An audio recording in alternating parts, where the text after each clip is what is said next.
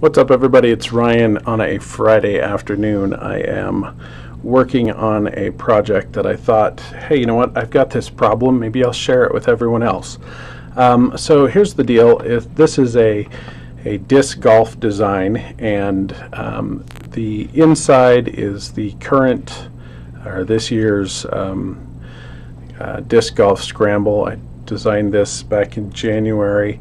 But we have all of these old logos from last year, and then on the outside is the new logos that are going to take their place pretty much either one-to-one, or in fact the problem is I have to add all of these logos. In fact, I've already done that, but I need to add 2 more logos. So I'm going to show you how I did this. Basically, I created a segmented polygon, and that is the same size as this circle, so that I can get the spacing right and figure out where to place these logos in the design itself. So here's what I did. I'm going to grab my ellipse tool, which is L on your keyboard or over here in the toolbar, and holding down Shift to constrain it to a perfect circle. I'm going to get a rough size of the circle we're going for. There it is. Then I'm going to just cut that, and we're going to go over here to the a new artboard, and I will paste it in the center of that. Let's make sure that we're aligning to artboard, center, and center vertically, horizontally and vertically. Get some things out of the way. So that is my new circle. And now I need to figure out how many logos I need. So I've got the University of Idaho logo here that takes up 2 spots. So that's 1, 2, 3, 4, 5, 6, 7, 8, 9, 10, 11, 12, 13, 14, 15, 16, 17, 18, 19, 20, 21, 22, and Teton Communications over here makes 23. So in order to do this, what I'm going to do, I'll show you there's 2 ways. If it was an odd number polygon, like an odd numbered sides to the polygon, I'll show you that first, and then I'll show you an even numbered version afterwards. So we come over here to the shapes and we grab the polygon. Let's get close to the center, and there's the center. We hold down Alt or Option on your keyboard and just click once, and then type in the number of sides, or you can use the arrows. So I need 23. I don't really care about the radius at this point, because I'm going to just size it up to something like that. I'm going to take out the center fill color by hitting the backslash, and then I'm going to click on that background circle, and we'll give it a fill color that's like pink so that we can see it. So now our polygon in front has a black stroke and it has no fill. We're going to knock that stroke down just so we can see those corners a little. Well, maybe that was a bad idea. Let's leave it a large fill, or a thicker stroke, so that we can see those corners as we zoom in. In fact, let's even go one more and change that stroke to like a dark green, or a medium green. There we go. Now it looks like a watermelon. Okay, so I'm going to copy this and paste in front, which is Command F or Control F, and then I'm going to hold down Alt and Shift to constrain from the center the size. So here's another thing. I need to figure out where this, how deep these segments need to be. So I'm going to cut this, go back to my original artwork, click on that artboard, hit paste in front, scale it so I can get it pretty close to where I need it to be. Maybe that's a little big right there. And then I'll cut it again so it's not in the way. Come back to artboard 4 and paste it in front again. So now I know it's where it needs to be. And now I need to make the segments. So let's click onto the artboard so we don't have anything in the way. We'll click D to set the colors back, and I'll grab the line tool, which is the other slash, or it's up here, and you can see the little, there you go, there's the line segment tool. So if you have an odd numbered sides on your polygon, you start at the top in the center, and if you hold down Shift, you'll draw a line all the way through that, and there you have it. So I'm going to click V and then select one of the circles and then click it again so that you can see that that line gets thicker there as I click it. So that means I'm going from, instead of align to artboard, I'm going to align to key object. So I'm going to key off my centering for the line on this other larger polygon. So let's do horizontal center and vertical center, and now it should be all nice and centered. Let's make sure it goes right through that center. We can do Command Y or Control Y, and yeah, you can see that center is the exact same point on the path as it is on the polygon. So alright, Command Y to bring colors back.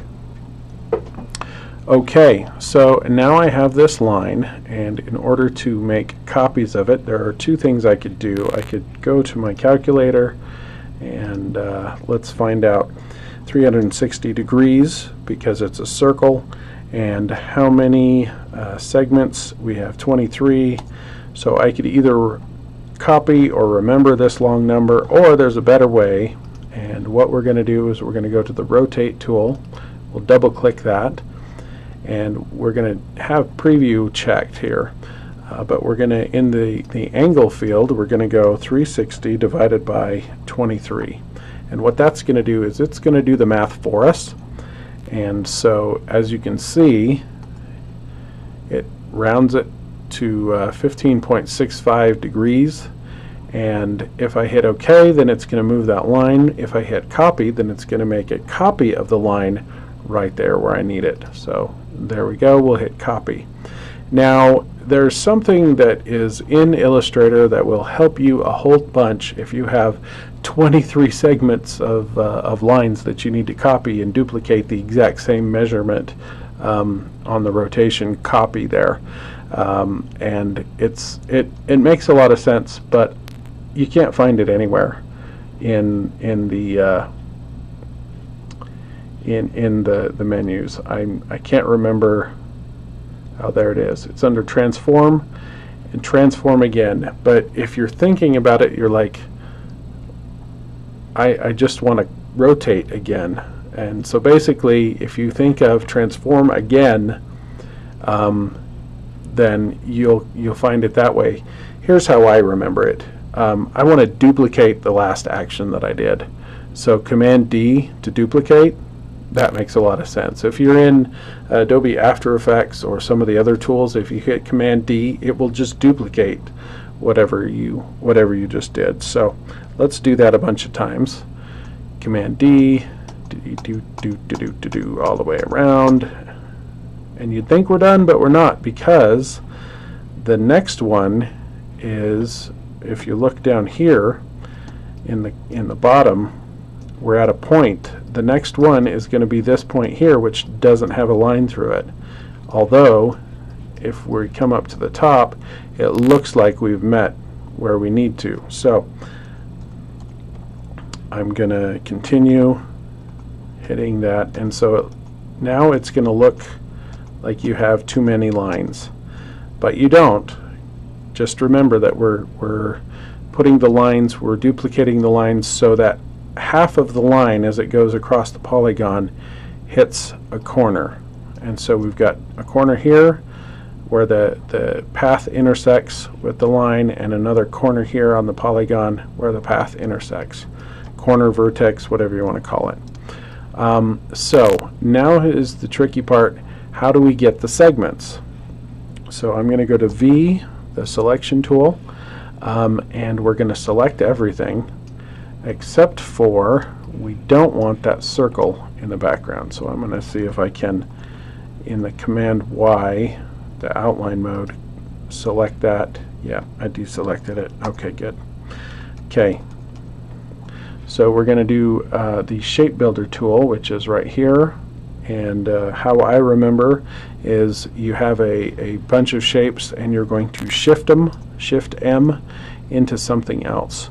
And the first thing I'm going to do is get rid of all of these interior segments because we don't need them at all. And basically you just drag through the shape that you want to merge together.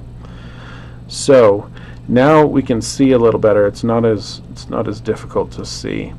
So you can see we've got this segment here and this segment here, and I want to combine those two, so I'll just drag across using the Shape Builder, and then I'll skip one, and as you can see I'm building segments rather than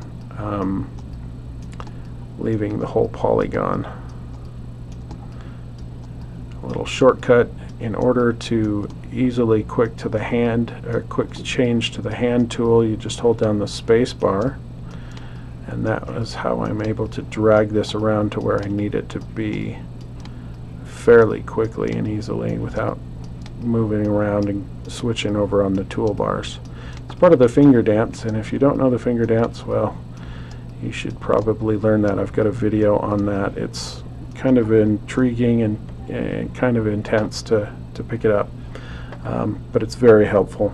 I'm going to switch to the lasso tool so that I can select these outside points of these lines, and I just want to go around the outside of these line segments, because then I will select just those outside line segments, and if I hit delete twice I can get rid of the whole line, both points. And I'll just do that until I'm done there. One more time. Oops. I bumped into my keyboard and the mouse. I can't drag very well over on this side for some reason. Okay, there we go. Just a few more and we are done. Okay. Now, since nobody wants to see a polygon with that kind of funky shaped, funky color, let's select everything else and we'll go back to the default colors. Let's get rid of the inside one. Okay, so now I should have just a bunch of segments, which I do. Now, in order to place all my logos in here, I can just copy this and remove this older one, or drag all the logos from here over to here and place them where they need to be inside the segments. But before I do, I promised you something. I'm going to group this so I don't lose the shape and just shrink it up and move it out of the way. When you are working with a polygon that has an even number of sides, and you want to do the same thing, you want to make segments out of it, go ahead and create your polygon, and I'll do 22 here just to show you. Make it nice and big.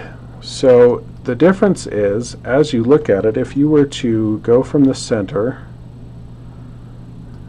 and hold down Shift to keep it straight, and hold down Alt to go from the center, and you come out past those points, you can see that your line is going to be halfway between two vertexes, halfway between two corners of the polygon. And you don't want to do that. So what I do, if I have an even numbered polygon, I just remember as I'm drawing my line out to go horizontal through the center, and as you can see, it intersects at a point, and it intersects over here at a point. So that will help you, because let's open the rotate tool, and let's do 360 divided by 22 this time, and we'll hit copy, and as you can see it did that.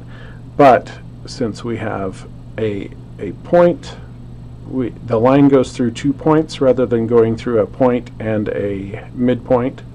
on the segment, or on the side of the polygon. You don't have to do the Command D as much. So here is 1, 2, 3, 4, 5, 6, 7, 8, 9, and we're done. So keep that in mind if you want to make a segment like this. Let me copy, paste in front, and as you can see, we can go through the same process. Go through the same process and create polygon segments the same way, except we just don't have to make as many lines because the segments don't split because of the even number of vertexes, which, that's a cool thing. So that is pretty much how you do that, making segments from a polygon. And hope you found this tutorial useful. I hope to help you out in Illustrator, and we'll see you soon. Thank you.